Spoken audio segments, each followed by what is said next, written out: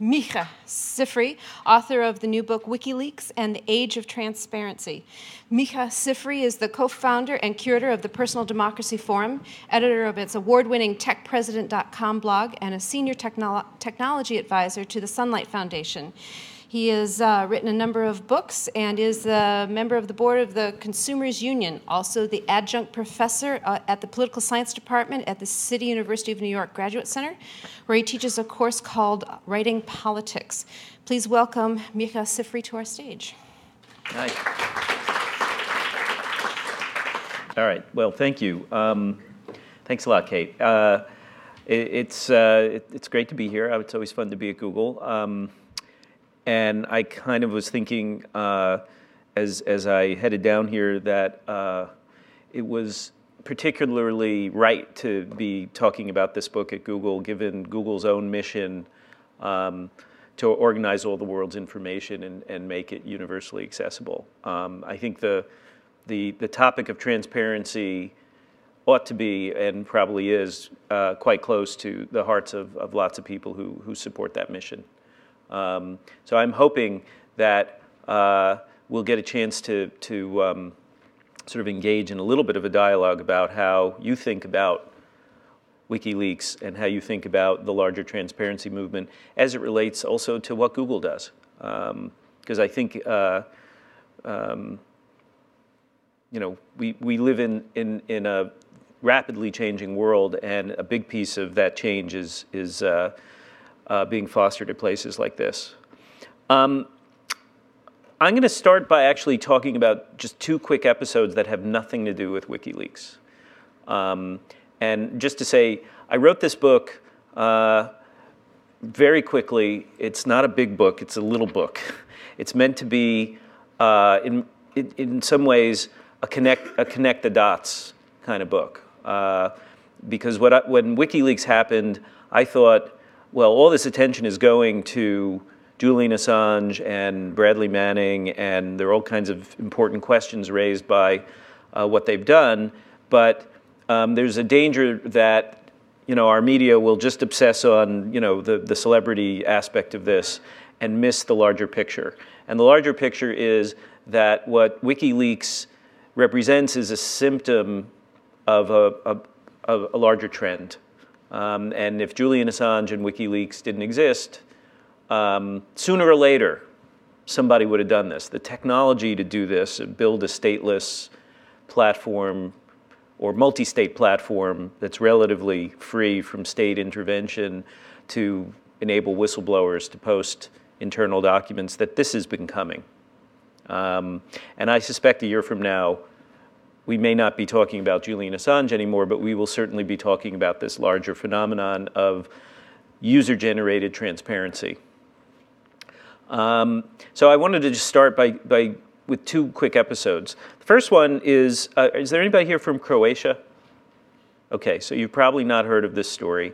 So one of the people I profile in the book in the section about the international transparency movement is a guy named Marko Rekar, who several years ago, he had a printing business, and a tax auditor came to him and basically demanded a bribe in order to get a clean tax bill. And Marko refused to pay the bribe, and as a result, this guy basically hounded him out of business, drove his printing business into bankruptcy. And this was early in the days of blogging, and he decided to start a blog called Politica, which is sort of like the Daily Kos it's one of these sites where you have anybody can create an account and participate, not just the blogger who started it. And it's evolved into the leading political blog in Croatia, country of about 8 million people. It's probably got 5,000 or 6,000 core contributors. And it's one of the top read sites in the country. And Marko is part of a generation of people in Croatia who are trying to move that country from being very much an authoritarian system to something that's more open and democratic. 2 years ago, somebody leaked him a database of the entire voter file for Croatia. Croatia has this weird circumstance, which is that it has more registered voters than it has citizens. And that's partly a relic of being part of Yugoslavia, and that, people, the boundaries of Croatia include people who probably lived across the road from where the boundary was put, okay? But the fact is that they don't police registration very well, and there's a ton of corruption around voter registration, because if you're, well, first of all, you get some benefits, but more importantly, local officials use it to cement their power. So he got this database, and he had the wisdom to put it online in a searchable way so that you could look up any village and any address and see how many people were registered to vote at that address. And people started swarming into this on his site and discovered towns where there'd be an address the town of Dusina, there'd be an address, the equivalent of 0 Broadway, okay? And it has 400 people registered at it, okay? And what was quickly exposed is the fact that local mayors or local police were letting people register at fake addresses, using their votes to stay in office in local elections, right? So this is about keeping local power structures intact. By posting this database, Marco set off a firestorm in the country. It was top headlines in every paper, on the evening news, and it set off a debate which is now culminating in a constitutional change that will prevent anyone from being registered to vote in more than one country. Right? You're in Croatia, you can only be registered to vote in Croatia. So they're starting to fix their process.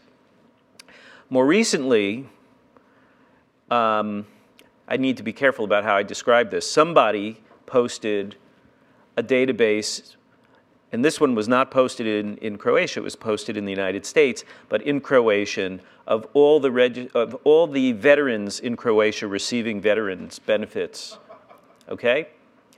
And there was something like 500,000 names on the list. And to be a veteran means you get subsidized health care, you can buy imports without paying high tariffs, you get cheap loans to buy a house.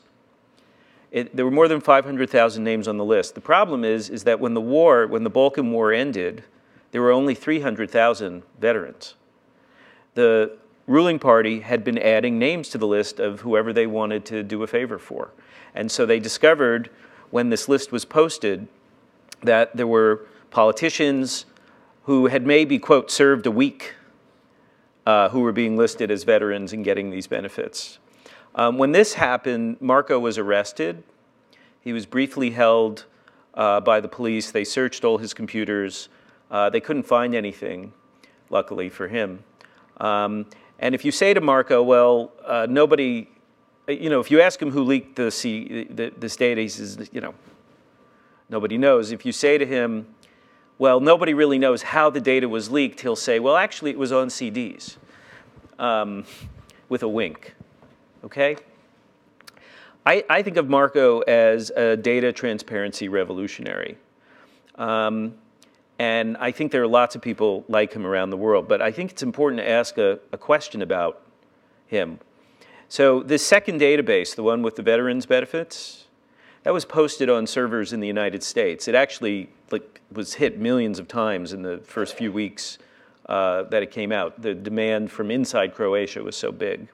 But what if, I don't know, let's say Croatia was a really close ally of the United States, and some senator, called on the company that was hosting the servers to take it down because it was stolen material, right? And then that company took it down, kicked them off their servers. What would we think? The second story I want to tell you is about the problem of, I guess I would call this the problem of illegitimate secrecy. Of when governments try to hide information that citizens know should also be let loose into the world to expose and deal with corruption. It's the case of the British Parliament expense records. People familiar with this story? I mean, for years, a couple of journalists have been like FOIAing the British Parliament to release the expense records, and they've been just, you know, deny, drag their feet. After about 5 years, the Parliament, and exposure in other ways, the Parliament finally set up a committee to start to release the records. What they were really doing is they set up an internal secret redaction unit to clean up the records before they were released so nothing embarrassing would come out. So in May of 2009, The Telegraph, the British newspaper The Telegraph, actually started publishing the unexpurgated records. And they were leaked to them by a guy named John Wick, who was a former SAS officer who was actually the intermediary for an anonymous source. We don't know who that person was. We believe it's somebody who was actually on the staff of this redaction unit.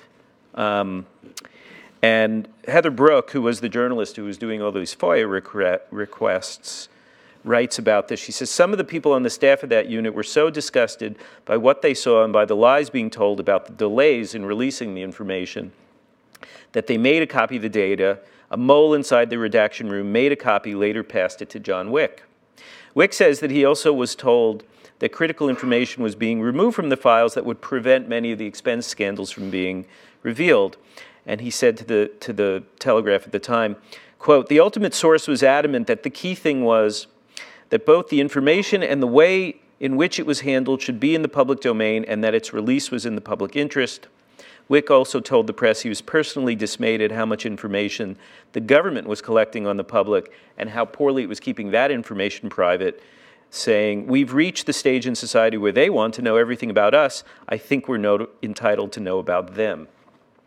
Now, as a result of this leak, again, it set off a huge bipartisan or tripartisan political scandal in England.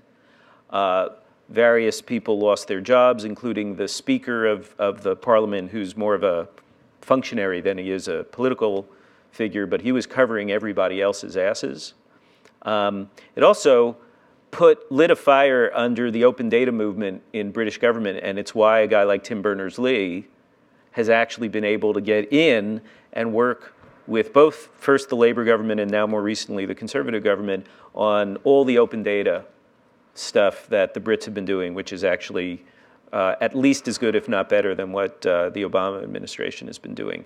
So here's a case where a leak by a conscientious insider has really had dramatically positive effects, even though it was extremely disruptive and embarrassing to people in power. So I wanted to open with both of those stories because I think they point to the larger promise of the transparency movement, which I think is both a top-down and a bottom-up kind of thing. The top-down is from enlightened insiders who recognize the power of open data and open information to make institutions work better and to enable us, the citizens, to do things together and with government to make the whole civic sector work better. And it's also going to happen from the bottom up, from people doing it to the powers that be. How many people here know why Bradley Manning said he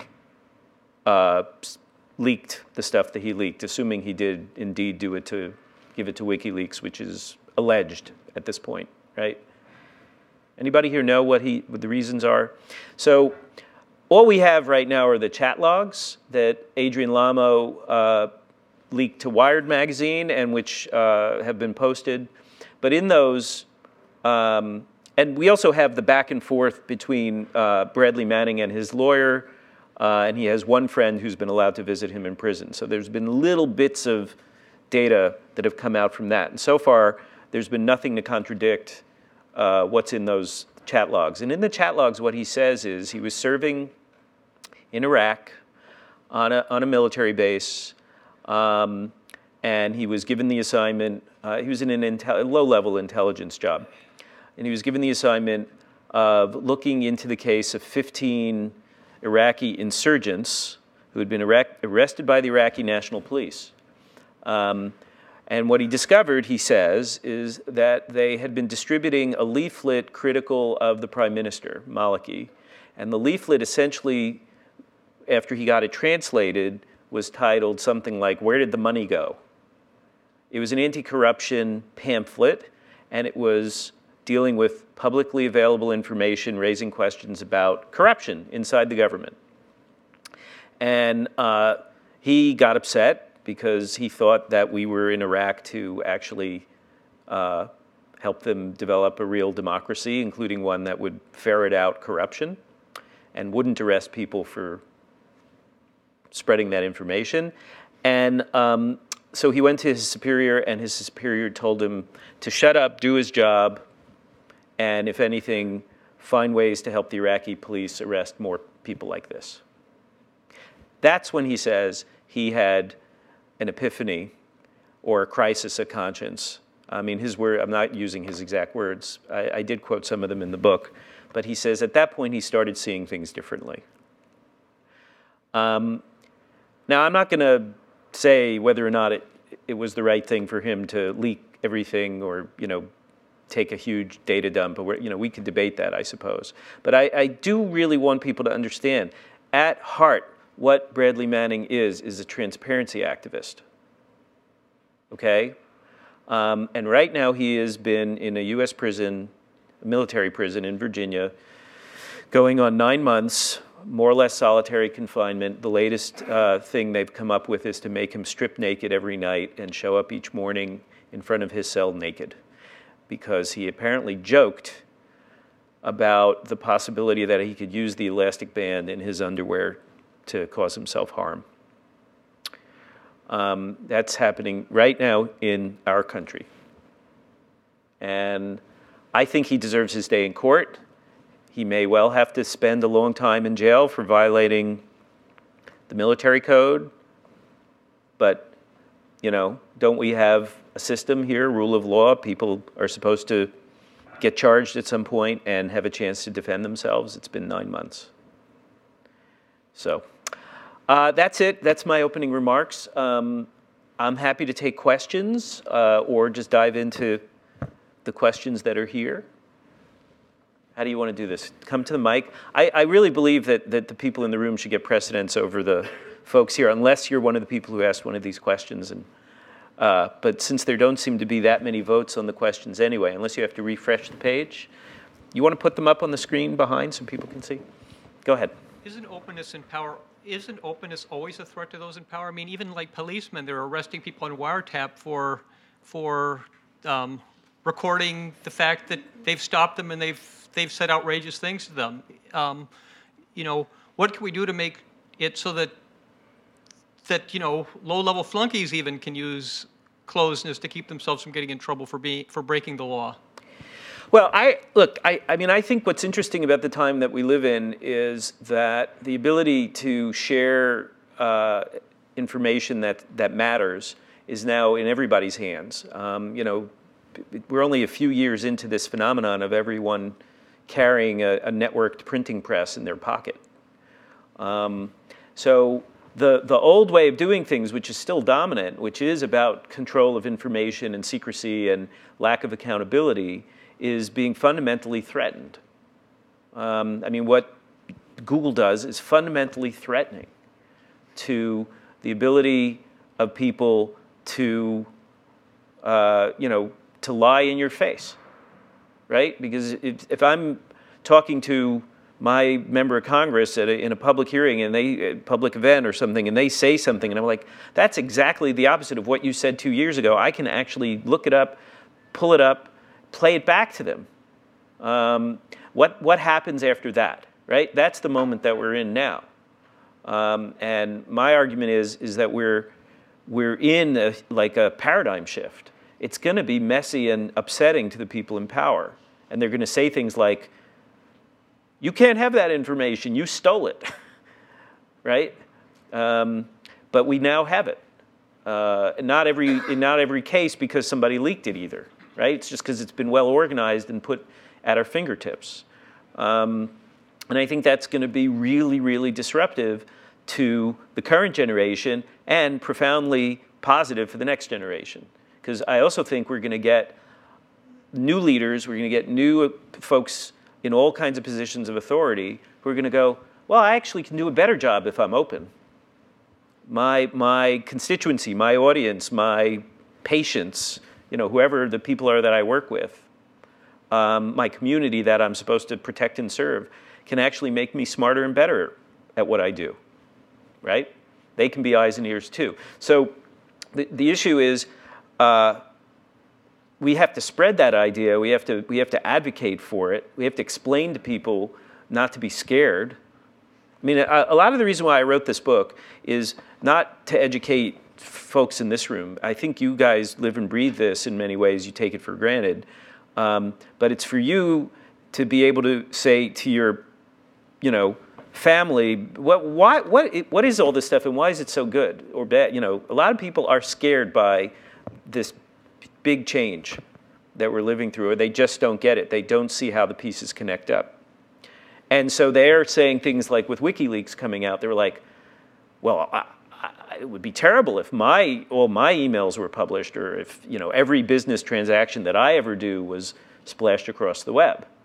And I think it's important to say to people, well, the issue about user-generated transparency making its way into the public arena is that a lot of it is not going to be about your laundry list or your shopping list. It's going to be about some powerful figure or some powerful institution. The more powerful, the more the transparency matters.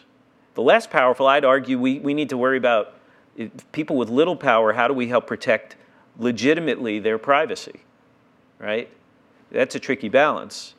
And sometimes when somebody goes from having very little power to having a lot, all of a sudden, like Julian Assange, I think, ought to be acting in a much more transparent way than he is. And a lot of the reason why I think he's lost credibility is because of the way he behaves.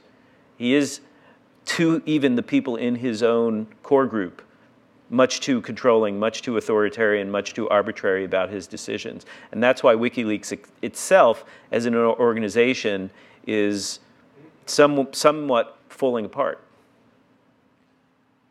Other questions? Yeah. What do you think about Bill Keller's actions and the New York Times actions with regards to WikiLeaks recently, and how, with the expose and basically them dropping a lot of the WikiLeaks content? Yeah. Well, I'm glad the New York Times decided to participate and is publishing some stories. I think it's a really good question because of the role the New York Times plays in the American media system, to sort of focus a little more closely on what they are doing and what they're not doing. People may not realize, but the New York Times has the entire State Department archive. So does The Guardian. It's not just WikiLeaks anymore. I don't know. There may be others. I think there's a paper in Norway that claims to have the whole thing. So when the New York Times doesn't do a story, like right now, for example, Reuters had a story recently going into detail on corruption in Saudi Arabia. There's a cable from 1996, which hasn't been released, that they refer to that specifically describes how the Saudi royal family sort of spreads the patronage around. Now, you might say, if you're the editor of the New York Times, Bill Keller, that there's no news in that cable because we already know that there's a lot of patronage and corruption. But the fact that the State Department, that an ambassador put it in writing and there's detail and there are names, to me, that's news. Why are they holding back on that cable? And the only plausible answer you can give is that the New York Times is too close to the U.S. government, and that we have put a little bit too much power in the hands of the Times editor's judgment. They have admitted, I've talked to David Sanger, who's their chief Washington correspondent. I've been on panels with him, that they did not know the importance of the cables on Tunisia. They have admitted that when they got their hands on the full cable set, that no one could possibly read 250,000 cables. So what did they do? They searched on keywords. They did enterprise journalism the way you would, which is, they let different reporters who know different beats sort of look for patterns. But they've never read them all.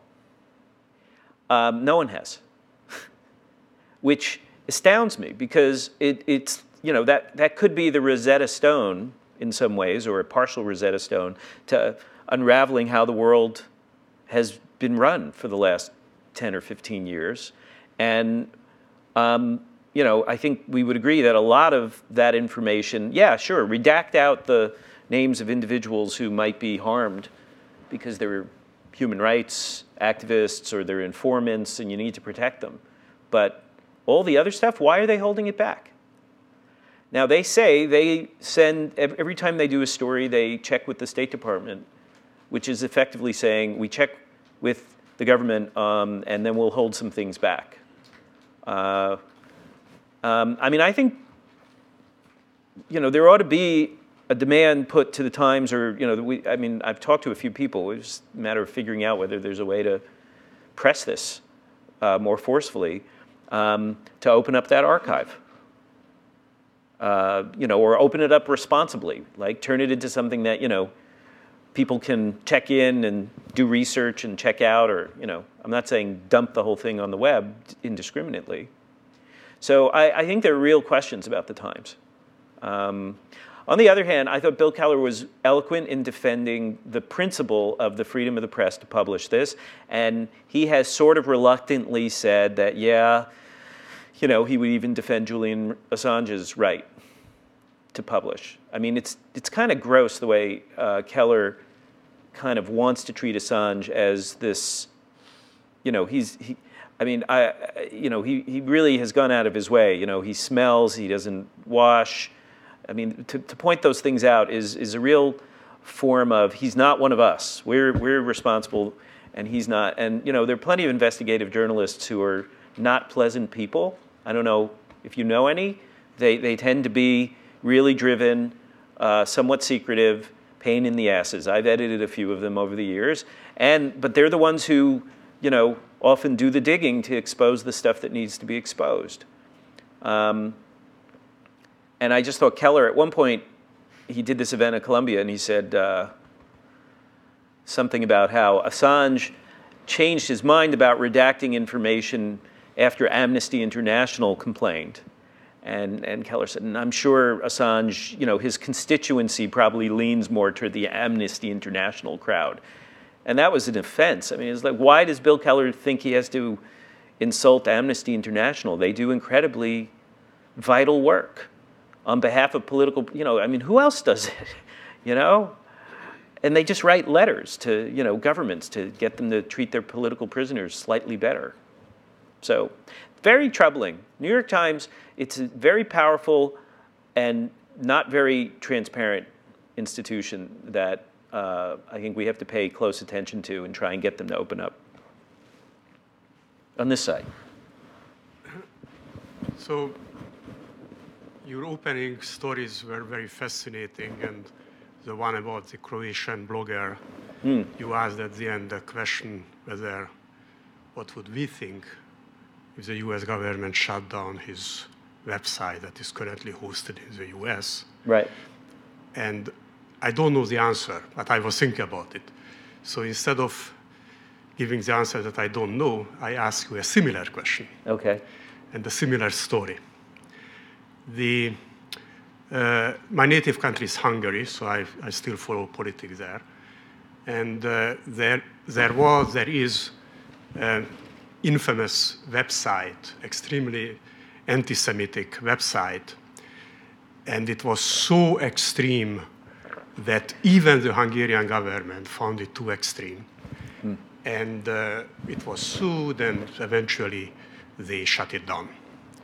So among other things, it listed every journalist who was Jewish, his home address and phone number.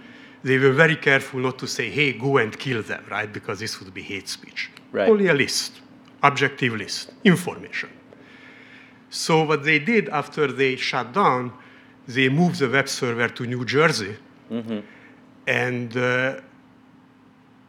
this is the end of the story. So right now they operate it from New Jersey, and so what do you think we should do?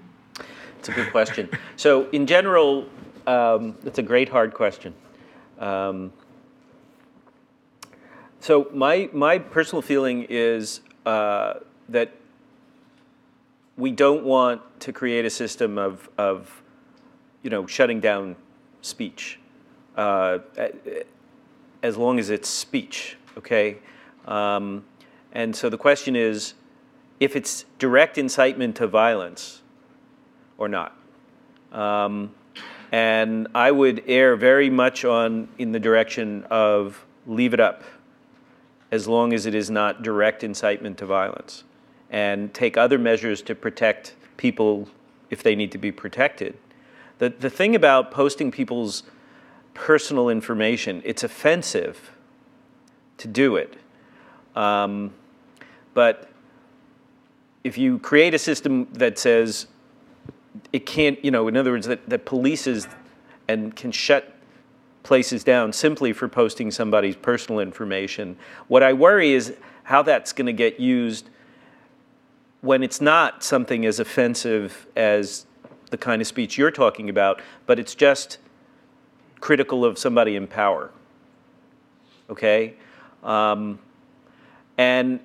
like there was a recent, this came up about a year or two ago, Michael Arrington at TechCrunch went after Facebook for leaving up groups that deny the Holocaust, right?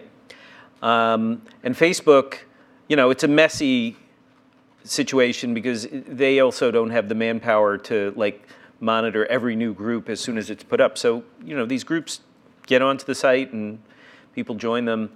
And, so some people were just hammering at Facebook for allowing Holocaust deniers to create groups on the site. And, Facebook's policy is as long as these groups are not directly advocating violence against others, we're going to let them exist. It's speech. And, we have a tradition of allowing robust free speech in the United States, and that we generally believe the way to combat bad speech isn't by suppressing it, but with better speech, with more speech. Personally, I think it's kind of a good thing if if this happens on Facebook, because even there, if they're enforcing their rules about, people having to use their real name and picture, you can kind of go on these groups and go, that person's a Holocaust denier. He's made himself public in a way. We're not going to get rid of Holocaust denial by hiding it. We're not going to get rid of anti-Semitism by suppressing it. We have to deal with it. The way you deal with it is by exposing it and arguing with it and marginalizing it. That's my view. The place where it crosses over is, are people using these sites to organize acts of violence against other people? That's where other laws come into play. I don't know if that's a perfect answer. You're asking absolutely one of the hardest edge questions. And it's the one where those of us who are civil libertarians about speech run into trouble. The ACLU defended the right of the Nazis to march in a Jewish neighborhood in Skokie, Illinois. And they lost a quarter of their members, who were Jewish, probably, who were so offended by that. But, the point of free speech is we have to protect unpopular speech. My argument about defending WikiLeaks in part is that it's not that I endorse every single thing that they do. I just don't like the idea that all it takes is a threatening phone call from Joe Lieberman's Senate office to somebody at Amazon for Amazon to completely cave in and kick WikiLeaks off their servers. There's no criminal case. And it's not like WikiLeaks is posting copyrighted material, which was another one of the reasons that Amazon gave for kicking WikiLeaks off their servers. You can't copyright government documents. They're born uncopyrighted. okay? So, Amazon's reasons were just completely bogus. And, they used to say that you should put your stuff in the cloud because that's it'll be more secure there. Well, now you have to worry whether the company that's hosting your stuff in their cloud is going to, crumble under the tiniest bit of government pressure.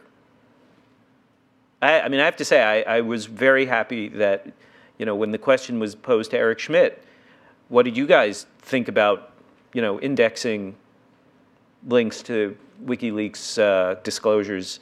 He says, yeah, we had a conversation about it, and we decided to keep doing it because it's legal. Like, that's the right answer. Later, you can, well, if there's a criminal case, and fine, we'll abide by the law. But none of that's happened. Other questions? Yeah. Do you think the way they're treating Private Manning is more to get him to implicate Assange as a co-conspirator, or is it more to have a chilling effect on any potential future whistleblowers? And do you think it will achieve either one of those? It's definitely to intimidate other potential whistleblowers. I think they really want to send a message to other people in the Army that this is worse than torturing people in Abu Ghraib. We're gonna treat you worse. I think it's despicable, but that's their, this is about enforcing the chain of command. And, the fact that General Petraeus could leak his highly classified proposal for expanding the war in Afghanistan to Bob Woodward, which then made front page news in the Washington Post and was used to undermine Obama's own planning process, right? Like, nobody's prosecuting him or putting him in solitary.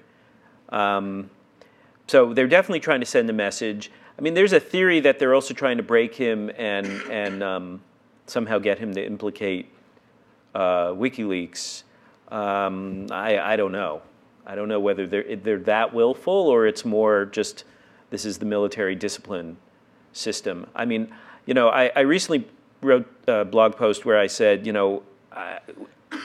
if this is meant to be mental torture, what's so troubling about it is what it could do is that at the point at which he does finally get his day in court, he won't be sane. He won't be able to help present his own case. And that would be a tragedy. Let him make his case. He may not win. A military jury or judge may not buy a Nuremberg defense if that's what he's going to argue. He can argue that. He can say soldiers are required to report war crimes under the Nuremberg precedents, which are supposed to govern. And that's all he can say, that's what I thought I was doing. But they're accusing him of aiding the enemy. That's a pretty serious charge. So, yeah. If you'll pardon me for a bit of a tangent. You decided to write a relatively short book quickly. Yeah. Could you comment on sort of how viable this is as a publishing strategy and whether you think it's really economically worthwhile to put it on paper? Great questions. You can also ask my editor and publisher, John Oakes, over there after we're done, because I'm sure he believes it's economically viable.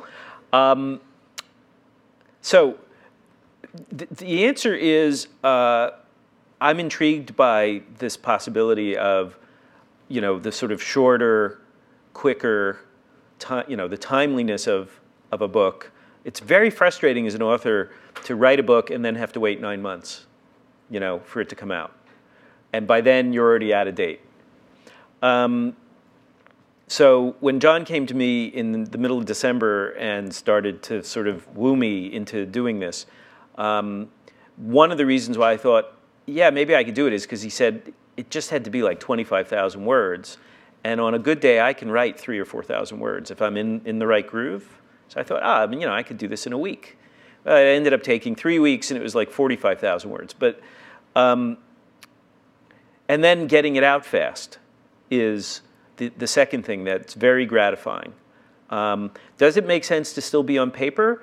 Well, I'm in the middle of trying to learn, the pluses and minuses of ebooks myself. I mean, I do both now, right?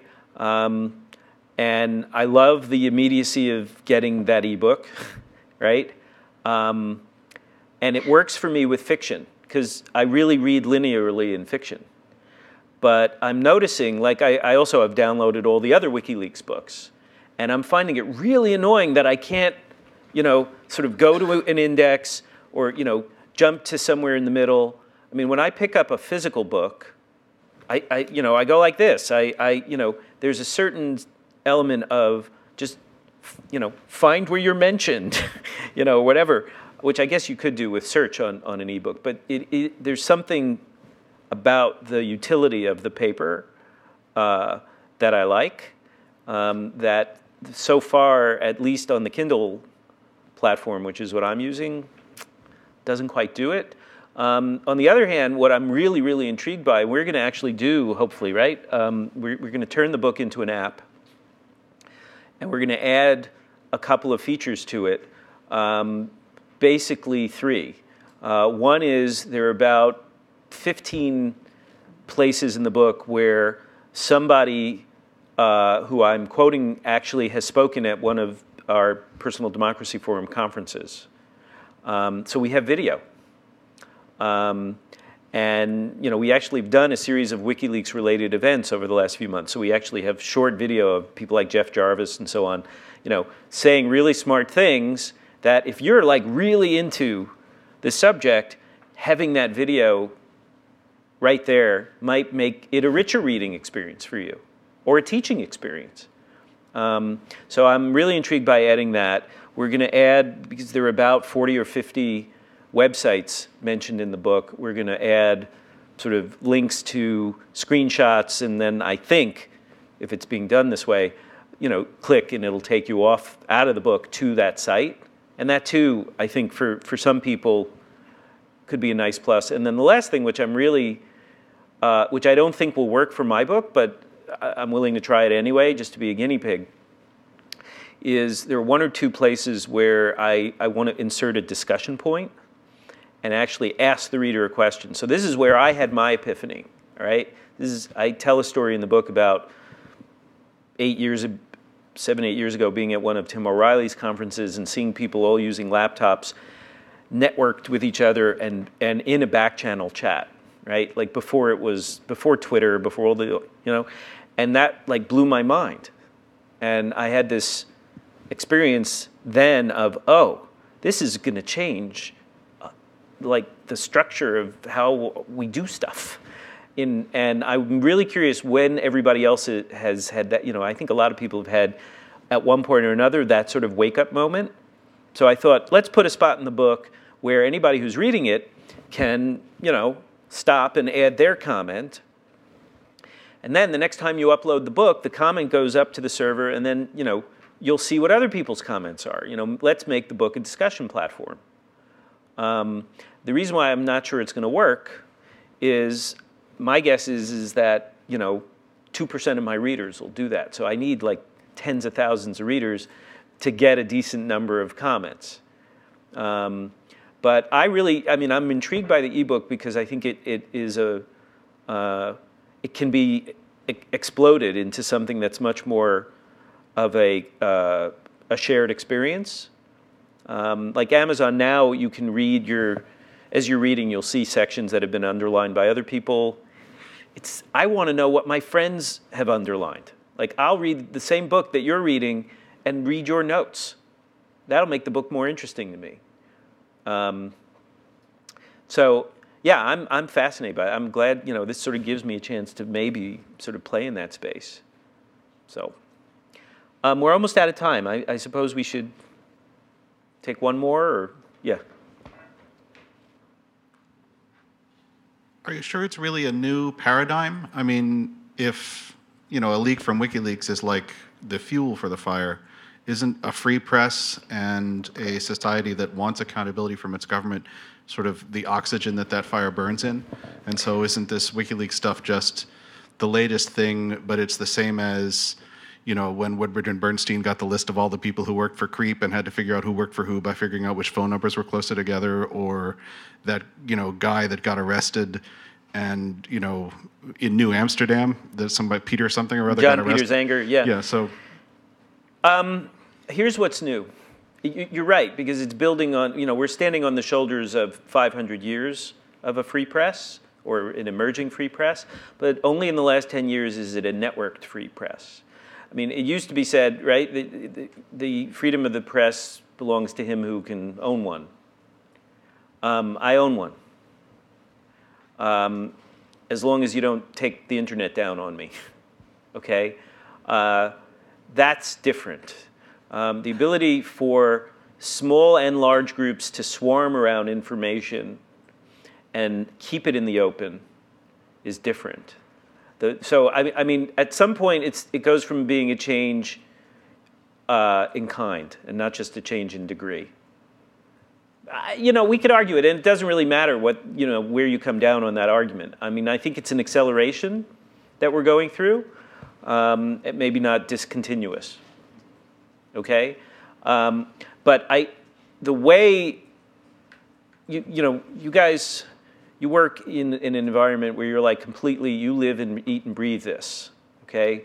You know, one of the nice things I always say to myself, I'm glad you know, there's one piece of my life which is just purely suburban and, you know, I'm with people who are, quote, normal. So I get to see how a lot of this is diffusing into people's lives much more slowly and in very confusing and scary ways. And I do think people need help understanding why this is healthy and not something to just have a knee-jerk fear response to. And also for younger people, how they can get involved, especially younger people. Though it would be great if we could get folks with free time called senior citizens more involved in this too. But so that's, you know, so some of it maybe is just a marketing ploy to, you know, how do you sell ideas? You make big claims about them. It makes it easier for people to spread them. So I do, you know, the age of transparency is one way of making an argument about what's different about now compared to 10 years ago. And I do think it's different. I mean, it used to be that there was lots of information that was technically public, but completely hidden in plain sight, right? Like, unless you had the time and money to drive down to Washington, D.C., make an appointment at the FEC or at, you know, the House of Representatives, where you could go into the room to open the paper records that show who is donating to who, or how much a particular member of Congress was paying a staffer. I mean, that's public record, but difficult to access. Now you can access it in a matter of seconds. And when they hold it back, see, this is what I mean by paradigm shift. The argument for holding it back is often well, we can't afford to make it available in every library in the country, so we're just going to put it in a few. Or, you know, you'll have to come make an appointment to look up this information. Like the Justice Department, for example, requires every lobbyist for a foreign country to register and provide very detailed information on the lobbying that they're doing. And it's only because of the Sunlight Foundation, which I'm an advisor to, starting to digitize those records so that now because they're all written in hand. People don't realize these are paper records filled out in hand. You have to code them in. That they're starting to move to a system that will make those records digital by default. But the argument in this day and age is if something is required to be public, it should be online. Those things should become synonymous. So at Sunlight, we actually have been pushing something called the POIA Bill, Public Online Information Act, to require that going forward, any document that's generated that is required to be public is not sufficiently public until it is also online in searchable and downloadable and machine-readable format if that's relevant. So we have a lot of work to do. So I'm going to end by saying, you guys, help us out. If you're not already supporting Sunlight, for example, get involved. Go to sunlightfoundation.com. They have a developer community of more than 2,000 people who pitch in on projects. The other way to get involved is to help explain it. That's why I wrote this book. Give people a tool that sort of connects the dots and makes an argument for why this is actually really healthy for our democracy. And let's not let the people who sort of knee-jerk want to go back to controlling information and saying, trust us, we know what's right, to hold sway. Because at the moment, we are in a turning point moment. The WikiLeaks thing is a turning point moment for a lot of people in this administration who said they were for open government and now are, kind of silent, and people who want to clamp down on information. And there are other bad ideas relating to, backdoors into email and stuff like that. There's a lot of bad stuff that these folks still would like to try and do. So we have a fight. Anyway, thank you for coming. We've gone our hour, right? Thank you. Yep.